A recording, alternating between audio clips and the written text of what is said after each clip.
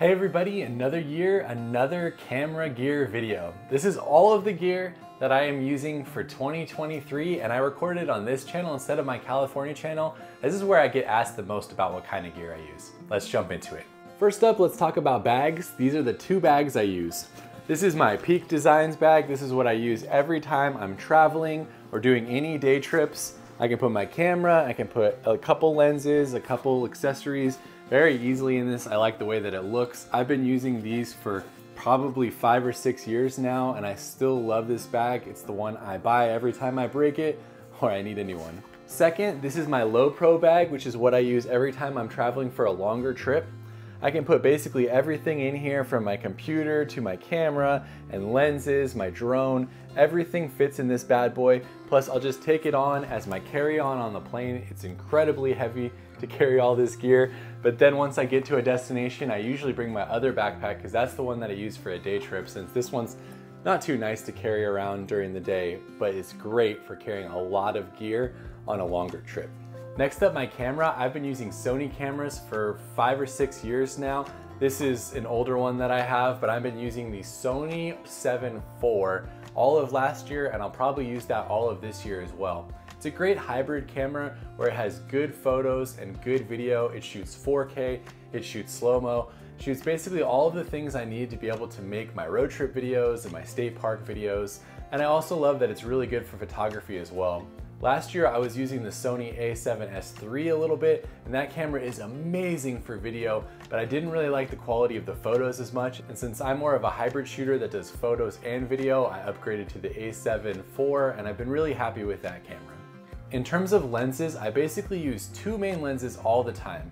I have a 16-35 f2.8, which I just upgraded to. It's an expensive lens, but I just bought it last year after 6 years of shooting videos. That's what I use for pretty much every single one of my videos. And then I also have this 24-105 f4.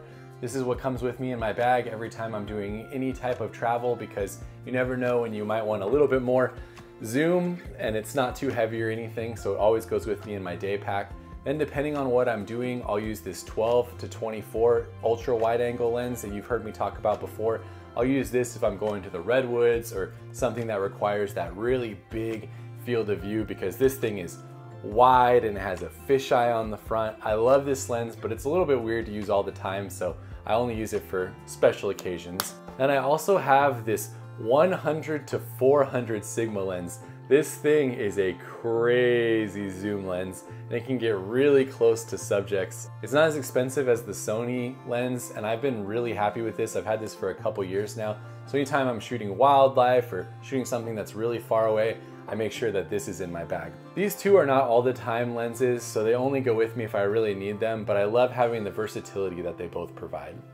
Next up, for my drone, I've been using the DJI Mini 3 Pro. This is basically my favorite drone I've had in a long time because it's incredibly small and lightweight. It easily fits in that bag and it has a good battery life. It does well in the wind for how small it is, and it shoots 4K video.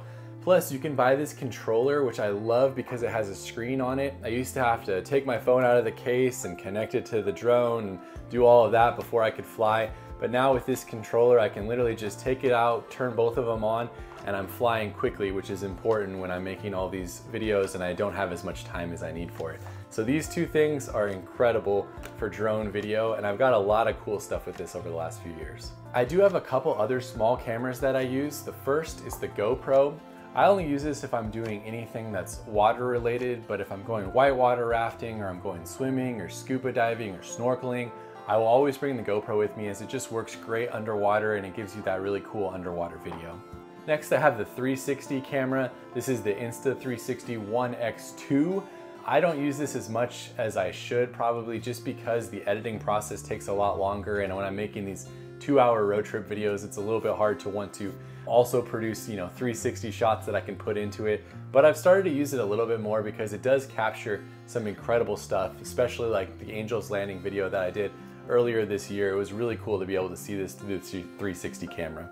Then I have my phone, and everybody talks about how you can use the phone to shoot, but I honestly do use my phone a lot for shooting. It's just really easy to be able to take it out, hold it out like this, get a quick shot, or you can zoom in with it or do ultra wide. So This gets used in a lot of my videos, especially when I don't want to bring in my big camera, you know, if I'm going into a restaurant or something like that. And then I also have this Peak Designs case, which is the same company that makes that bag. And it's really cool because it magnetizes onto this tripod mount right here. So it kind of clips in.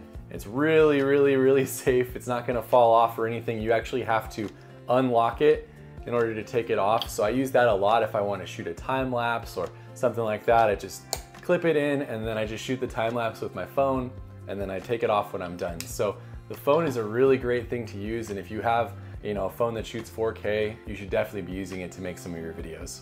Next up, for microphones, I use this Rode Video Micro little small mic on top of my camera, especially if it's windy. And then I used to just use in-camera audio all the time, but I'm trying out this DJI mic set. So it has two mics, so I can mic up myself and my dad when we're on road trips. That's what I'm using right now that you can see right here. I haven't used it too much yet, but when I have used it, I've actually really enjoyed it. So I think I'll probably use it more in the future, as it's a lot easier to capture people talking, especially when you have two people. Lastly, I just wanted to go through a couple accessories. I talk about this every single time I make a video, but this is the Peak Designs capture clip. As you can see, I love Peak Design stuff. I wish they'd sponsor me, but I bought everything that you see here. This clips right in, so you can hold your camera right here. It's great for hiking, for backpacking, for those longer trips where you want easy access to your camera, but you don't want to have to actually take it out of your bag and back and forth. You can just put it right here, put it on your shoulder, and then it's easy access. Also, I have lots of these selfie sticks and different things like this, so I can get good shots from far away, or I can use the 360 camera on it. I also use these little blower things all the time, because when I'm changing my lenses in the middle of, you know, a windstorm or whatever, you get lots of dust on them and you gotta be able to get it off. So I use that, and it's always in my bag. And then I have lots of different mounts for my GoPro. This one I like the most. It's a magnetic mount, but it also clips on. So you can clip it onto things, but you can also use it as a magnet. So yeah, I think that's basically it for my gear. I honestly don't use a ton of gear on my travels. I try to stay as light as I possibly can, because you see, we run and gun. We do these big videos where we're spending a week traveling to tons of locations. So I don't really ever set up a tripod or anything. I'm handheld basically all the time, and I try to keep my gear to a minimum. If you have any questions on gear though, be sure to drop those in the comments. I love talking about gear, so I'm always down to answer questions. And if you want to see the gear that I travel with, or even the gear that we use when we're traveling with the twins, let me know, and maybe we'll make another video on that in the future. Thanks so much for watching and for supporting me over the last few years. It means a ton to me. I love that you guys want to talk about gear with me and that you're enjoying the road trips that we're doing. Hopefully you'll enjoy all the stuff we're going to do in 2023 as well. We'll see you on the next video.